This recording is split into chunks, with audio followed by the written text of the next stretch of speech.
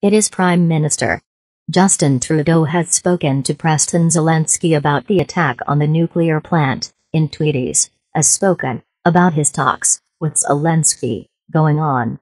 Then to say that these are unacceptable attached by Russia and must cease immediately. This also comes at the back of several world leaders actually speaking to the Ukrainian president about the situation at the nuclear power plant. Let me go across Crispino. Who's live from the newsroom, Crispino? Alright, he will be joining us in just a bit. But what we have seen since this morning, of course, as several world leaders have been speaking to Zelenskyy and also thereafter speaking to the media about what they say is something that must stop. Just to give our viewers a bit of a brief about what's happened. One of the biggest power plants in Europe has been hit by shelling in Ukraine, and that has led to fire over there, which is now trying to be contained, or we are continuing to bring you live with rules of what's happening there, even as we speak. Crispino is now back with me in the news pit. Crispino, take us through what the Canadian Prime Minister has just said, a very important reaction here from Canada's press has Justin Trudeau.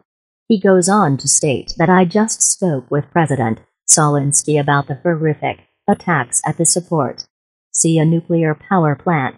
And he goes on to say that these unacceptable attacks by Russia must cease immediately. Yes. Score for ending of these advanced by Russia.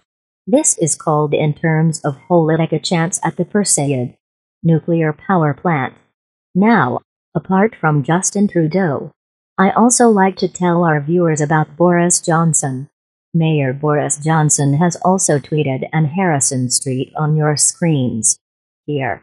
He goes on to say that I've just spoken to President Zelenskyy about the gravely concerning situation as the policy of nuclear power station.